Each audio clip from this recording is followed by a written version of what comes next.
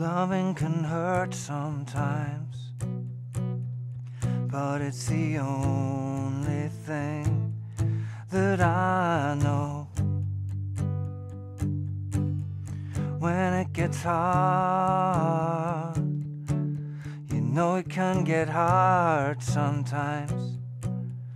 It is the only thing that makes us feel alive.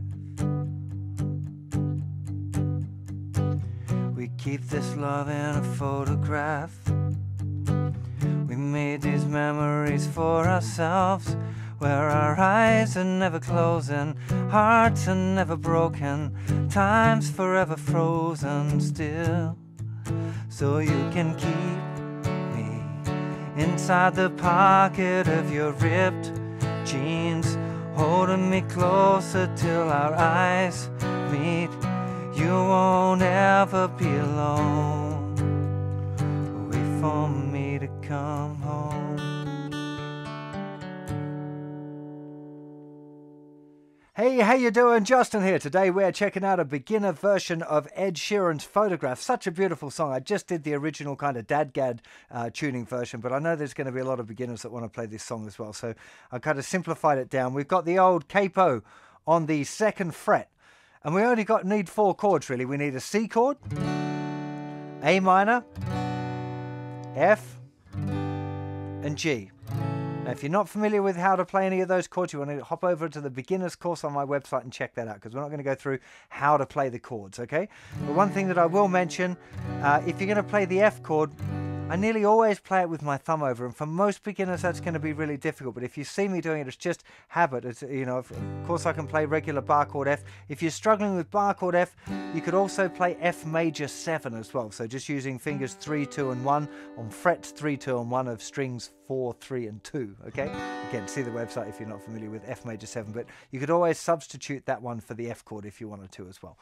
Now, there's 3 chord progressions or chord sequences in it that you have to remember. The intro and the verses are C for 2 bars, 3, 4, 1, 2, then A minor for 2 bars, 2, 3, 4, 1, 2, 3, 4 to G for 2 bars, 1, 2, 3, and then F for 2 bars. Okay, that's it. Loving can see, loving can A minor sometimes, 2 bars again, but it's the G thing that I F. When it gets C, know it gets A minor sometimes. It is the G thing that makes us feel an F. Now the bridge is 1 bar of A minor, 1 bar of F, a bar of C, and a bar of G. Okay, so the bridge. We keep this love in a photograph. C, we make these memories for our G, when our A minor's never closing, F is never broken, and C's forever frozen. G, then the chorus is C chord for 2 bars, and then we go to G chord, 2 bars again, and then to A minor. You don't have to be an F, waiting for me to come see.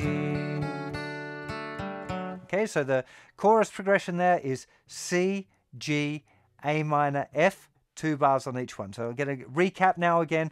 So the intro and the verses, 2 bars of each chord, C, A minor, G, and then F. The pre-chorus, which is 1 bar on each chord, is A minor, F, C, and G. And the chorus is 2 bars on each chord, C, G, A minor, F. Okay, so it's just that you only need those 4 chords. The trick is always making sure that you remember the order of the chords, okay? So I definitely recommend writing those down as little blocks, because they're the blocks that you need to remember. And remembering, of course, you know, the pre-chorus is just one bar on each chord. The rhythm for this song, if we just put down a C chord there, you want a bit of heavy palm muting, so using the outside part of the palm of your hand there, resting on the strings, so that it gets all muted, okay? You could strum it lots of different ways. You could... loving can hurt sometimes, but it's the only down, down, up, down, down, down. But it just sounds a little bit kind of, doesn't sound as powerful with those kind of happy strumming patterns. There's something a bit more menacing about the, well, not menacing, that's overdoing it, but there's something more powerful about this other strumming. So if we start with the C chord, and we're going to do 8 down picks in the bar. So we're going to play down on 1 and 2 and 3 and 4 and.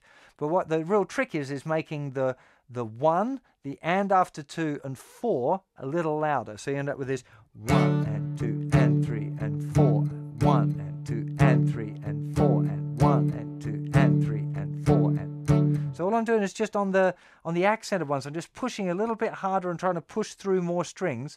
And in between, I'm just playing the bass note of the chord, really. It's definitely worth practicing that on one chord. If you're going to have any hope of singing it and doing it at the same time, you need to practice that pattern so you can talk to someone like I'm doing to you now, okay?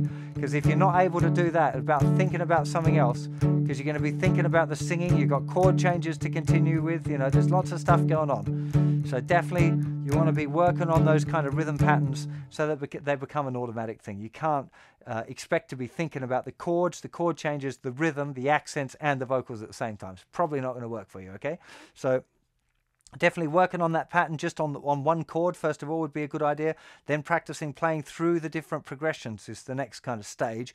And then you want to think about adding the vocals on, okay? In the chorus, you probably don't want to have the palm mute thing. So I'd keep this on for all of the verses.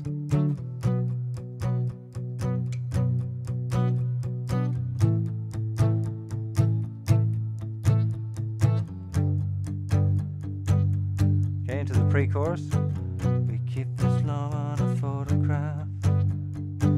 We make these memories for ourselves, where our eyes are never closing, hearts are never broken, time's forever frozen still. So you can see me inside the pocket of your ripped jeans.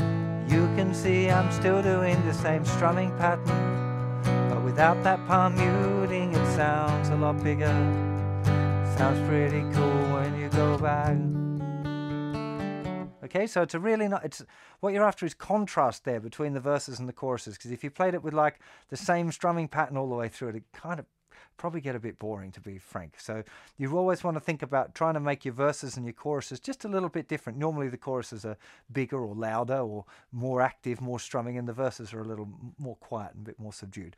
As a general rule, but sometimes it's the other way around.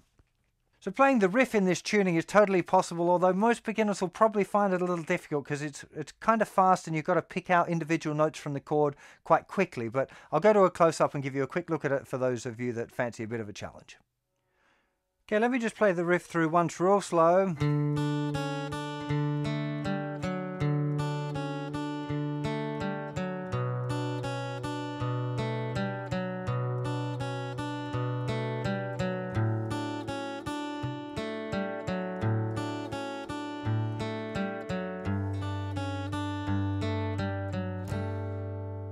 Okay, so basically we've got this little riff that goes 1 and 2 and 3 and 4 and 1 and 2 and 3 and 4 and. But when we add the bass note and the bass note moving around, it becomes a little more complicated. So we're going to start with the C chord. We play the 5th string, 2nd string, lift off 1st finger and play that string, put it back down. So 1 and 2 and then 3 is the bass note again, then the 3rd string. Little finger goes down in the 3rd fret of the 4th string. That's 3 frets above the capo, that is. And then little finger off and play the 4th string again. So 1 and 2 and 3 and 4 and 2 and 3 and 4 and.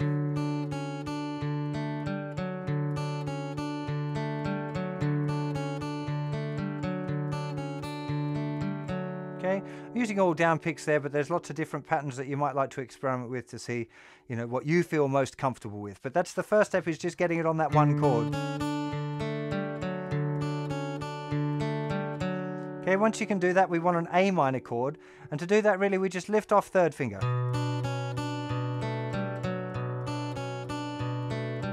Okay, you might want to use your third finger there to play the note F, the third fret of the fourth string. Don't have to, you could continue to use little finger. Might even be an advantage, because now you've got to hold those two fingers down and move third finger down to the third fret of the thicker string, and same thing again.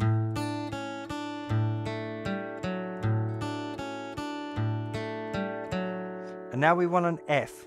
Now, there's not many ways around using your thumb to play the bass note, to be honest. And it is, I gotta admit, it's kind of tricky to be able to hold that thumb down while I'm lifting off my first finger. The other option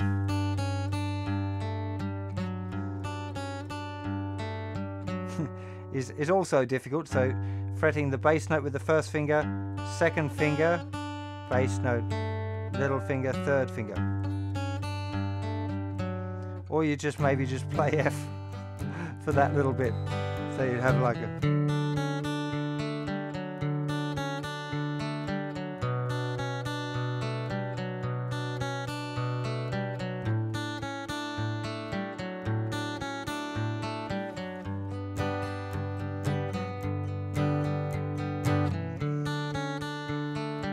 Now notice there that I've switched to alternate picking, so down, up, down, up, down, up, down, up.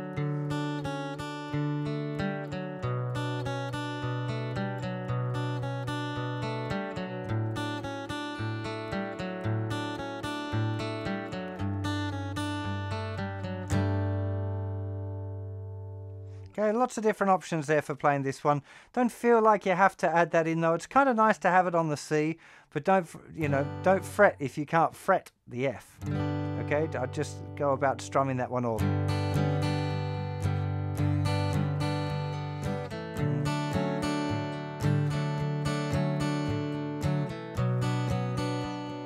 It kind of works, doesn't it?